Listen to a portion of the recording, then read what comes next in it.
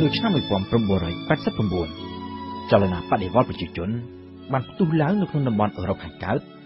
រហូតធ្វើឲ្យរបបកុម្មុយនីសរណបសូវៀតត្រូវដួលរលំជាបន្តបន្ទាប់ជំនួសមកវិញដោយរបបប្រជាធិបតេយ្យតាមបែបលោកខាងលិចនយោបាយកំណែតម្រង់របស់លោក Gorbachev គឺជាកត្តាដ៏ធំមួយដែលជំរុញឲ្យចលនាបដិវត្តន៍នេះបានទទួលជោគជ័យក៏ប៉ុន្តែអ្វីដែលលោក Gorbachev មិនបានរំពឹងទុកនោះគឺបដិវត្តន៍ឆ្នាំ1989នេះមិនមែនកើតមានឡើងតែនៅក្នុងតំបន់អឺរ៉ុបខាងកើតនោះទេក៏ប៉ុន្តែបានរីកដាលរហូតទៅដល់សហភាពសូវៀតខ្លួនឯងផ្ទាល់ដំណើរឆ្ពោះទៅរកការដួលរលំនៃសហភាពសូវៀតបានចាប់ផ្ដើមឡើងពីបណ្ដារដ្ឋជាប់នៅសមុទ្របាល់ទិកគឺអេស្តូនីលេតូនីនិងលីទុយអានីប្រទេសទាំង3នេះធ្លាប់ជាប្រទេសឯករាជ្យក៏ប៉ុន្តែត្រូវបានសូវៀតកាត់យកមកដាក់ធ្វើជាទឹកដីរបស់ខ្លួនតាមរយៈកិច្ចព្រមព្រៀងរវាងស្តាលីននិងហ៊ីតឡែរនៅឆ្នាំ1939ហើយដូច្នេះហើយបានជាប្រជាជននៅក្នុងប្រទេសទាំង3នេះតែងតែចាត់ទុកខ្លួនឯងថាជាប្រទេសឯករាជ្យដែលស្ថិតនៅក្រោមការកាន់កាប់ដោយខុសច្បាប់ពីសំណាក់សហភាពសូវៀតជារៀងរហូតមកនៅខែសីហាឆ្នាំ1989នៅក្នុងពេលដែលចលនាបដិវត្តន៍កំពុងតែផ្ទុះឡើងយ៉ាងពេញទំហឹងនៅអឺរ៉ុបខាងកើតហើយឆ្លៀតនៅក្នុងឱកាសខួប50ឆ្នាំនៃកិច្ចព្រមព្រៀងស្តាលីនហ៊ីតឡែរឆ្នាំ1939ប្រជាជនអេស្តូនីលេតូនីនិងលីទុយអានីប្រមាណជា1លាននាក់បាននាំគ្នាចេញធ្វើបាតកម្មដើម្បីប្រឆាំងនឹងអ្វីដែលពួកគេហៅថាជាការកាន់កាប់ដោយខុសច្បាប់របស់សូវៀតមួយឆ្នាំក្រោយមកប្រទេសទាំង3នេះក៏បានប្រកាសផ្ដាច់ខ្លួនជាប្រទេសឯករាជ្យពីសហភាពសូវៀតការប្រកាសផ្ដាច់ខ្លួនរបស់ប្រទេសទាំង3នេះមិនត្រូវបានរដ្ឋាភិបាលសហភាពសូវៀតទទួលស្គាល់នោះទេក៏ប៉ុន្តែបើទោះបីជាយ៉ាងនេះក៏ដោយបណ្ដារដ្ឋមួយចំនួនផ្សេងទៀតរួមមានហ្ស័រជីអ៊ុយក្រែនអាร์មេនីនិងម៉ុលដាវីក៏បាននាំគ្នាប្រកាសផ្ដាច់ខ្លួនពីសូវៀតជាបន្តបន្ទាប់ដោយយកគំរូតាមប្រទេសនៅបាល់ទិកចំណុចរបត់ដ៏សំខាន់គឺការប្រកាសឯករាជ្យរបស់រុស្ស៊ីដែលជារដ្ឋធំជាងគេមានប្រជាជនច្រើនជាងគេនិងជាពិសេសមានអំណាចនយោបាយខ្លាំងជាងគេបង្អស់នៅក្នុងសហភាពសូវៀតការប្រកាសផ្ដាច់ខ្លួនជារដ្ឋឯករាជ្យពីសហភាពសូវៀតត្រូវបានចុះហត្ថលេខាដោយលោកប្រធានាធិបតីរុស្ស៊ី Boris Yeltsin នៅថ្ងៃទី12ខែមិថុនាឆ្នាំ1990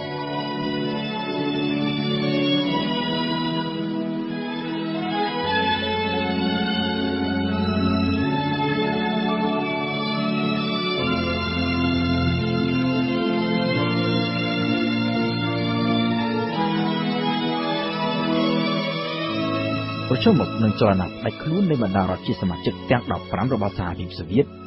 លោក Gorbachev នៅតែប្រកាន់យកនូវនយោបាយដូចពីមុនដដែលគឺជ្រើសរើសយកការចរចាជាជាងការប្រើកម្លាំងបង្ក្រាប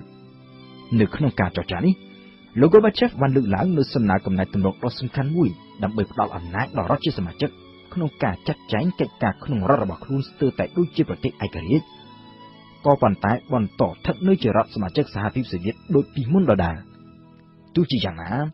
សំណាក់កំណែទម្រង់របស់លោក Gorbachev នេះត្រូវប្រឈមមុខនឹងការប្រឆាំងពីចរន្តធំចំនួន2រដ្ឋជាសមាជិកមួយចំនួនរួមមានអេស្តូនីលេតូនីលីទុយអានីអាร์មេនីហ្ស័រជីនិងម៉ុលដាវីនៅតែបន្តទាមទារដាច់ខាតចង់ផ្ដាច់ខ្លួនជាប្រទេសឯករាជ្យទាំងស្រុងពីសហភាពសូវៀតចំណែកឯនៅម្ខាងទៀតគឺក្រុមអ្នកនយោបាយប្រកាន់តាំងនៅក្នុងបកកុម្មុយនីសសូវៀតដែលនៅក្នុងចំណោមនោះក៏មានមន្ត្រីកាន់អំណាចធំជាច្រើនផងដែរគឺរួមមានអនុប្រធានាធិបតីនាយករដ្ឋមន្ត្រី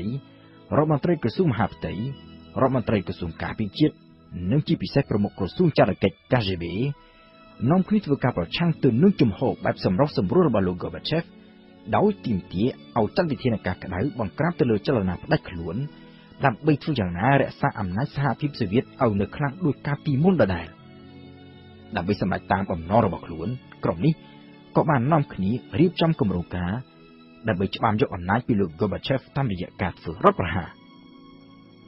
នៅថ្ងៃទី18ខែសីហាឆ្នាំ1991ក្រុមមេដឹកនាំរដ្ឋប្រហារ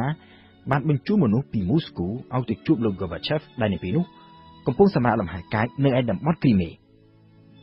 ក្រុមមេដឹកនាំរដ្ឋប្រហារបានទាមទារឲ្យលោក Gorbachev ប្រកាសដាក់ប្រទេសនៅក្នុងភាពអាសន្នដើម្បីដាក់ពង្រាយកម្លាំងទ័ពទៅបង្ក្រាបក្រុមអ្នកទាមទារផ្ដាច់ទឹកដីនៅទូទាំងសហភាពសូវៀត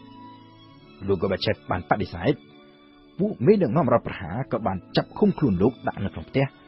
ដោយកាត់ផ្តាច់នៅរបបបណ្ដាញតាក់ទងទាំងអស់ទៅកាន់ពិភពខាងក្រៅហើយមួយថ្ងៃក្រោយមកមានដឹកនាំរដ្ឋប្រហារបានប្រកាសថាលោក Gorbachev មានជំងឺហើយបានប្រគល់អំណាចទៅឲ្យគណៈកម្មាធិការមួយដែលមានសមាជិក8រូបជាអ្នកគ្រប់គ្រងប្រទេសជាបណ្ដោះអាសន្នហើយក្នុងពេលជាមួយគ្នានេះគណៈកម្មាធិការនេះបានសម្រេចប្រកាសដាក់សហភាពសូវៀតទាំងមូលឲ្យស្ថិតនៅក្រោមច្បាប់អាញាសឹកព្រមទាំងបញ្ជូនកម្លាំងឲ្យទៅបង្ក្រាបពួកអ្នកទាមទារផ្ដាច់ខ្លួនជារដ្ឋឯករាជ្យមកត្រឹមពេលនោះអ្នកណាក៏ដឹងដែរថាអ្វីដែលកំពុងតែកើតឡើងនៅពេលនោះវាគឺជារដ្ឋប្រហារទម្លាក់លោក Gorbachev ពីតំណែងក៏ប៉ុន្តែរដ្ឋប្រហារនេះ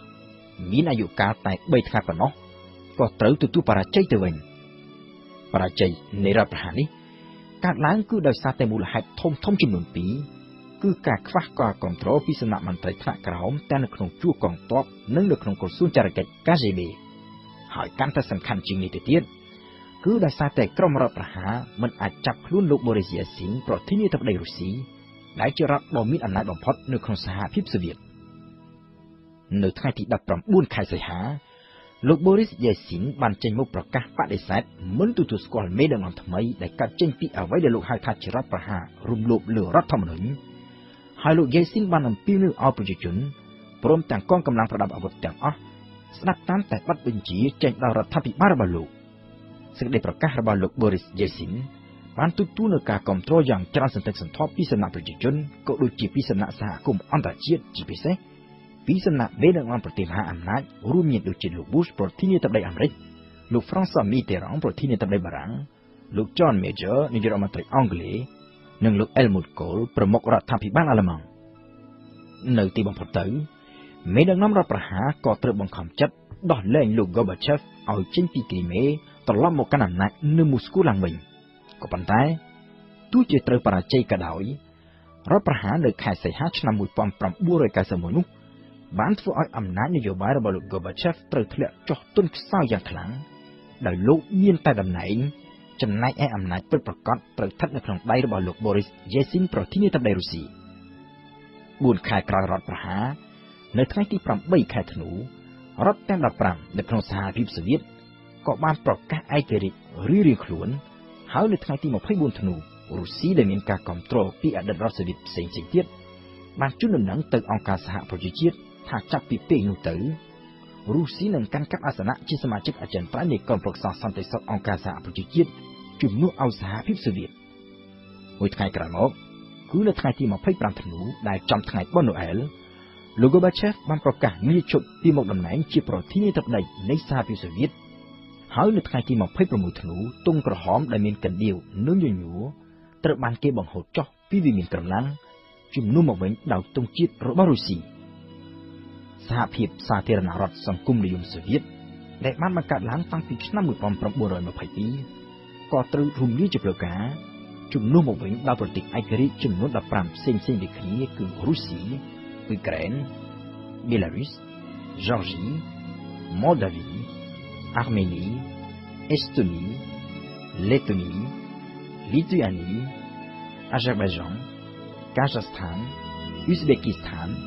Tadjikistan, Kyrgyzstan និង Turkmenistan